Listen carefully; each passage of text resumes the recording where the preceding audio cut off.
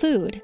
The world's growing population and expanding middle class are demanding more fruits and vegetables than ever before. We already grow over $200 billion of produce annually. But the growers we depend on to cultivate these goods rely on a labor supply that's disappearing. In the United States, strawberry farmers lose 20% of their fruit each year because they cannot find enough workers to harvest their berries. Traptic's mission is to save the world's food production system from a crippling labor shortage.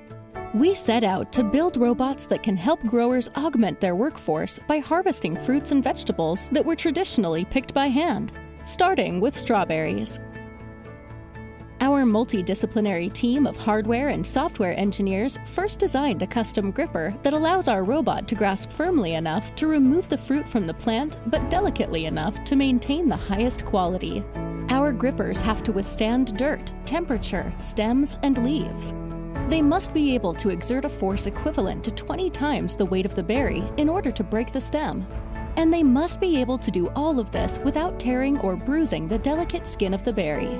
To aid our gripper, we then built a vision system which understands the plant structure, detects the ripe strawberries, and determines the berry's position within millimeter accuracy, despite a crowded environment.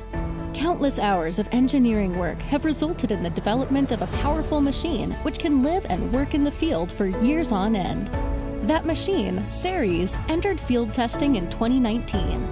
Our future machines will allow growers to harvest their entire field, expand their operations, and increase the quality of their fruit. Traptic will deliver harvesting as a service, helping the global food supply chain scale to the demands of a 10 billion person population in a world where we can no longer rely on a limitless source of affordable human labor.